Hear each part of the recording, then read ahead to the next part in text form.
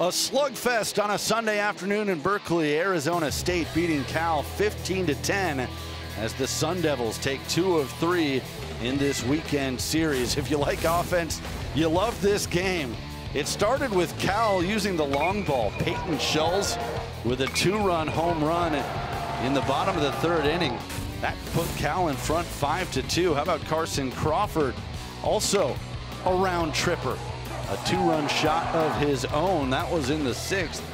Cal was up by 3 runs many times in this game. And then Max Handren, little Oppo Taco, his 2nd home run of the year. And Cal feeling good in the lead for much of the game today, but it all turned around in the 8th inning. ASU, we knew this offense was explosive, and boy, did they ever show it in the 8th inning.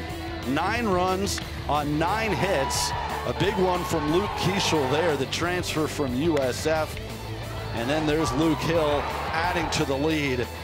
They would build a 15-8 lead using that 9-run 8th inning. The bats were going, and that was good news for the Sun Devils as they go on to win it 15-10.